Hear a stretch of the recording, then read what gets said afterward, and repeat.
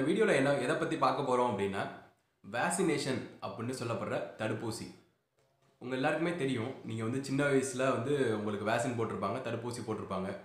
நிறைய சொல்லியிருப்பாங்க. போலியோ சொட்டு மருந்து, இந்த அம்மை வராம தடுப்பூசி, இந்த மாதிரி நிறைய விஷயங்கள் கவர்மெண்ட் நமக்கு அலர்ட் பண்ணியிருக்காங்க. சின்ன வயசுல அதாவது 3லேருந்து 5 வயசு, அப்புறம் 5லேருந்து 7 வயசு, அப்புறம் 10 வயசு, இந்த மாதிரி ஷெட்யூல் போட்டு இந்த வேக்சினேஷன் தடுப்பூசி பண்ணிட்டு இருக்காங்க. இது பரவலாக எல்லா இடத்துலையும் இருந்தாலும் இதுக்கு இருக்க பின்னணி என்ன, இதோட ஸ்டோரி என்ன, உண்மையிலே இந்த வேக்சின் எங்கேருந்து வந்துச்சு, இந்த வேக்சின் போடுறதுனால என்ன ஆகுது, இந்த வேக்சின் கண்டுபிடிச்சது யார், இது எப்போலேருந்து நடைமுறையில் இருக்குது, இந்த மாதிரி விஷயங்கள் எல்லாத்தையும் ஒரு டீட்டெயிலாக இந்த வீடியோவில் நம்ம பார்ப்போம். இந்த வேக்சினேஷன் அப்படிங்கிறதுக்கு ஃபஸ்ட்டு இந்த வேர்டுக்கான ஒரு மீனிங்கை பார்த்துருவோம். வேக்சினேஷன் அந்த VACCA அப்படிங்கிற டேர்ம் கவ் அப்படிங்கிறத குறிக்குது. இதை ஏன் கவ் அப்படிங்கிறத, கவுனா மாடு, இதை ஏன் குறிக்குது அப்படிங்கிறத நம்ம பின்னாடி வர ஒரு ஸ்டோரியில் பார்ப்போம். இந்த எக்ஸாக்ட் அதுக்கு பேர் கவ். இது ஒரு லாட்டின் வேர்டு. இந்த வேக்சினேஷன் அப்படிங்கிறதுக்கு இங்கிலீஷில் சினனிம்ஸ், அதாவது அதுக்கு பொருத்தமான ஒரு மீனிங் என்னன்னு பார்த்தீங்கன்னா இம்யூனைசேஷன், அதாவது நமக்கு நோய் எதிர்ப்பு சக்தியை அதிகப்படுத்தக்கூடிய ஒரு மருந்து அப்படிங்கிறது அர்த்தம், இம்யூனைசேஷன். சரி, இந்த வேக்சினேஷன், இம்யூனைசேஷன் இது எதுக்கு சின்ன வயசில் நமக்கு போடுறாங்க அப்படின்னா, ஃபர்ஸ்ட் ஆஃப் ஆல் ஒரு பேபியாக இருக்கும்போது, ஒரு குழந்தையாக இருக்கும்போது, ஒரு 3 months 5 months 6 months இந்த ரேஞ்சில் இருக்கும்போது கம்ப்ளீட்டாக உள்ள எந்த ஆர்கனும் ஃபுல்லாக மெச்சூர்டாக டெவலப் ஆகிருக்காது. அதேமாரி எந்த ஒரு சிஸ்டமும் உள்ளார கம்ப்ளீட்டாக டெவலப் ஆகிருக்காது. இப்போ இருக்க நம்மளோட என்விரான்மெண்டல் சுச்சுவேஷனுக்கு நிறைய நோய் தொற்றுகள் அந்த குழந்தைக்கு ஆயிடலாம். அப்படிங்கிறதுனால அதுக்கு இம்யூன் சிஸ்டம் நல்லா இருக்கணும். இம்யூன் சிஸ்டம் கம்ப்ளீட்டாக உள்ள டெவலப் ஆகிருக்காது. அதை இனிஷியேட் பண்ணுற விதமாக இந்த வேக்சினேஷனை உள்ளே கொடுத்து அந்த இம்யூன் சிஸ்டத்தை நல்லா ஜென்ரேட் பண்ணி விடுவாங்க. அப்போது வெளியில் இருக்க நோய் தொற்றுகள் அந்த குழந்தையை ஈஸியாக அஃபெக்ட் பண்ணாது. அப்படிங்கிறதுனால தான் வேக்சினேஷன் போடுறாங்க. இப்போது சமீப காலமாக ஒரு சிலர் நான் என் பசங்களுக்கு வேக்சினேஷன் போடல அப்படின்னு சொல்கிறாங்க. அவங்களுக்கும் நோய் தொற்று எதுவும் வராமல் இருக்குது. அதுவும் குறிப்பிட வேண்டிய ஒரு விஷயம்தான். இவங்களுக்கு மட்டும் எப்படி இது அஃபெக்ட் ஆகலை அப்படின்னா, அவங்க வளர்க்குறதே ரொம்ப ஹெல்த்தியான ஒரு சுச்சுவேஷனில் அந்தமாரி வளர்ப்பாங்க. ஸோ அவங்க வேக்சின் எடுக்கலைனாலும் அவங்களுக்கு இந்த இம்யூன் சிஸ்டம் நல்லாயிருக்கும். ஸோ அவங்க ப்ரொடக்டிவாக வச்சுக்கிறாங்க. அப்படிங்கிறதுனால தான் அவங்க வேக்சின் போடலனாலும் அவங்களுக்கு எதுவும் அஃபெக்ட் ஆகலை அப்படிங்கிறது நம்ம சொல்ல வேண்டிய ஒரு விஷயம். இன்னொன்று, இந்த வேக்சினேஷன் இப்போ போடுறாங்க. இந்த வேக்சினேஷன் போட்டு ஒரு சடனாக ஒரு ஜுரம் வரும், ஃபீவர் வரும். அது ஏங்கிறதையும் நம்ம பார்ப்போம். ஃபஸ்ட்டு இந்த வேக்சின் எங்கேருந்து வந்துச்சு அப்படிங்கிறத பார்த்துருவோம். இந்த வேக்சின் அப்படிங்கிறதுக்கு உரிமை கொண்ட நாடு பிரிட்டிஷில் தான் முதல்ல இந்த வேக்சினேஷனை கண்டுபிடிக்கிறாங்க. அதாவது 17th century 17ஆம் நூற்றாண்டுகளில் கண்டுபிடிச்சது தான் வேக்சின். அதாவது ஒரு 20-25 வருஷ ஆராய்ச்சியில் நிறைய பேர் ஈடுபட்டிருக்காங்க. பெஞ்சமின் ஜெஸ்டி, பீட்டர், இந்தமாரி நிறைய சயின்டிஸ்ட் இன்வால்வ் ஆனாலும் எட்வர்ட் ஜெனர் அப்படிங்கிறவர் தான் இந்த வேக்சினோட உரிமையாளர்னே சொல்லலாம். இவர் தான் கம்ப்ளீட்டாக இதுக்கு தான் அப்படின்னு காயின் பண்ணி ஃபைனலைஸாக ஒரு ப்ராடக்டாக கண்டுபிடிக்கிறார். அதை இவர் என்ன பண்ணுறாரு அப்படின்னா, இந்த வேக்சின் அப்படிங்கிற ஒரு விஷயத்தை எங்கேருந்து எடுக்கிறாங்க அப்படின்னா, கோமாரி அப்படின்னு சொல்லப்படக்கூடிய மாட்டுக்கு வர ஒரு நோயிலேருந்து தான் இந்த வேக்சினே தயாரிக்கப்படுது. இது மாட்டுக்குள்ள நோய் நமக்கு எப்படி சரி பண்ணும் அப்படின்னு கேட்டிங்கன்னா, நேற்றுக்கு நம்ம போட்டிருந்த வீடியோவில் நம்ம பாம்போட விஷத்தை பற்றி சொல்லியிருந்தோம். அந்த பாம்போட விஷமாகவே இருந்தாலும் அது ட்ரீட்மெண்ட் அப்படிங்கிற ஒரு விஷயத்தில் நிறைய இதில் பாம்போட வீணம் அப்படிங்கிறத யூஸ் பண்ணுறாங்க. அதேமாரி தான் மாட்டுக்கு வரக்கூடிய ஒரு வகையான வைரஸ் தொற்று தான் இந்த சிக்கன் பாக்ஸ் அப்படின்னு சொல்லப்படுற அம்மை நோய்க்கு நோய் எதிர்ப்புக்கு கொடுக்கறதா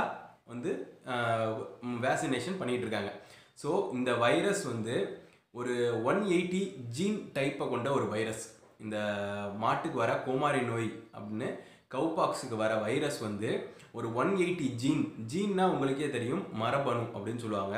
அது 180 ஜீன், அதாவது ரொம்ப ஒரு கொடிய டேஞ்சரஸான வைரஸ்னே வச்சுக்கோங்களேன். இந்த வைரஸை எடுத்து தான் ஹியூமன்ஸுக்கு கொடுக்குறாங்கன்னா கண்டிப்பாக அதுதான் கொடுக்குறாங்க.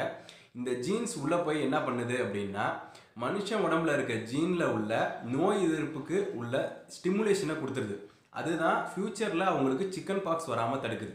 ஃபஸ்ட்டு 17th century அதை கண்டுபிடிக்கும் போது எப்படி இன்ஜெக்ட் பண்ணாங்க அப்படின்னா, தோலில் ஒரு ஓரத்தை லைட்டாக சதையோடு அப்படி கிழிச்சு விட்டுட்டு ஃபஸ்ட்டு இந்த மாட்டிலேருந்து எடுத்த அந்த வைரஸ் அப்படியே செதிலாக இருக்கும், இல்லைனா லிக்விட் ஃபார்மில் இருக்கும்.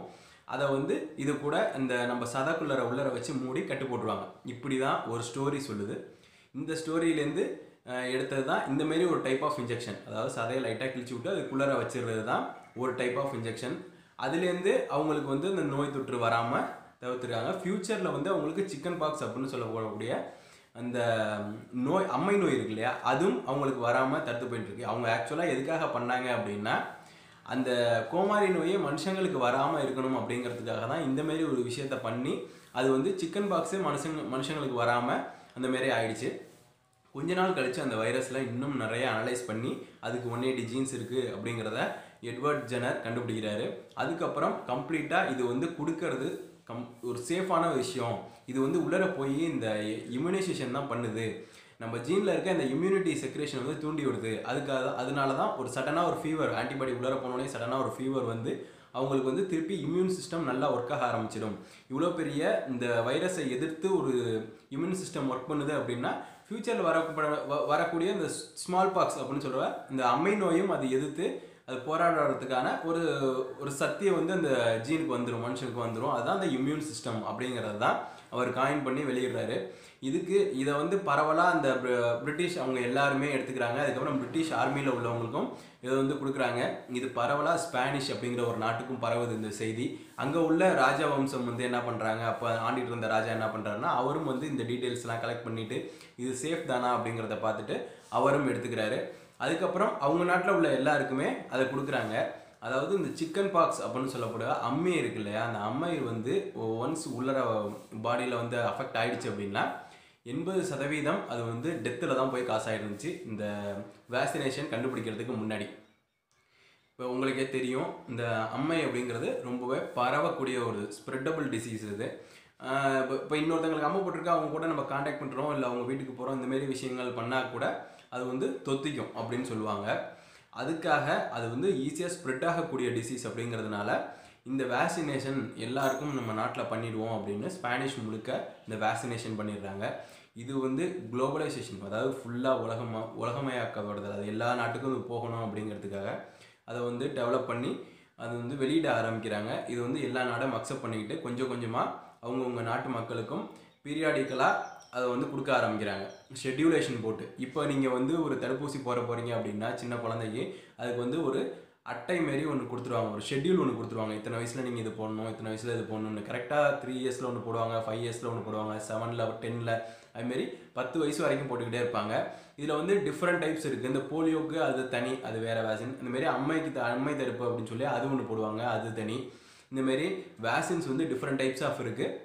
அதுக்கு தகுந்த மாதிரி ஷெட்யூல் போட்டு திருப்பி கொடுத்துக்கிட்டே இருப்பாங்க. ஏன் இதை திருப்பி 2 வாட்டி 3 வாட்டி கொடுக்குறாங்க அப்படின்னா பூஸ்டர்னு சொல்லப்படக்கூடிய திருப்பி இனிஷியேட் பண்ணி விடுறது ஒரே விஷயத்த, அதுக்காக தான் திருப்பி கொடுக்க வேண்டியது. அது வந்து சிக்கன் பாக்ஸ் அப்படிங்கிற அந்த விஷயத்தை மட்டும் தடுக்காமல் நிறைய விஷயத்தையும் அது நிறைய நோய்களையும் அது வந்து தடுக்கும் அப்படிங்கிறதுக்காக தான் இந்த வேக்சினேஷன் கொடுக்கப்படுது. சின்ன வயசில் இதை கொடுத்தோன்னே என்ன சிம்டம்ஸ் ஆகுங்கிறத பார்ப்போம். ஃபஸ்ட்டு இதை இன்ஜெக்ட் பண்ணும்போது இது வந்து ஒரு வைரஸ் அப்படிங்கிறதுனால உள்ளர போன உடனேயே நம்மளோட இம்யூன் சிஸ்டம் ஃபஸ்ட்டு ஜென்ரேட் ஆகி இதை வந்து அப்போஸ் பண்ண ஆரம்பிக்கும். இதை அப்போஸ் பண்ண ஆரம்பித்தோன்னா ஒரு 2 டேஸ் இல்லை 3 டேஸ் ஃபீவராக இருக்கும். திருப்பி வந்து அந்த ஃபீவர் குறைஞ்சி அந்த இடம் வந்து கொஞ்சம் புண்ணாகும், அதாவது இந்த வேக்சின் போட்ட இடம் வந்து புண்ணாகும்.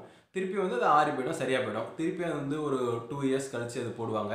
அதுமாரியும் திருப்பி அந்தமாரி ஃபீவர் வரும், திருப்பி அதுமாரி ஆறி போயிடும், அந்த இடம் புண்ணாகும், ஆறிடும்.